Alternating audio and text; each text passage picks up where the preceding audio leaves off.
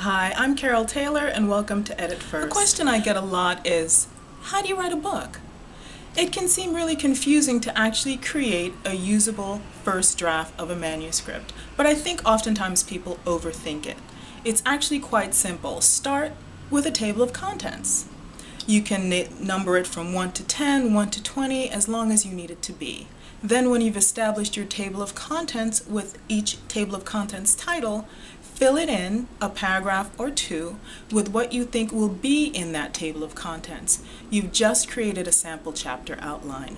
Your next step is to then fill in more of that sample chapter outline with details of the characters, the plot, and the pacing and how you're going to move that along within each section.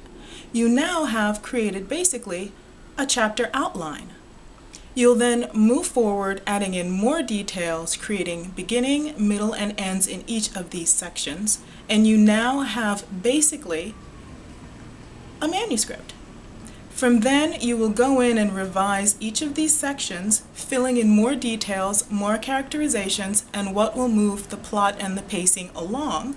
And after you've done that, you'll go in and edit it. And before you know, you'll have a full manuscript draft that you can then revise.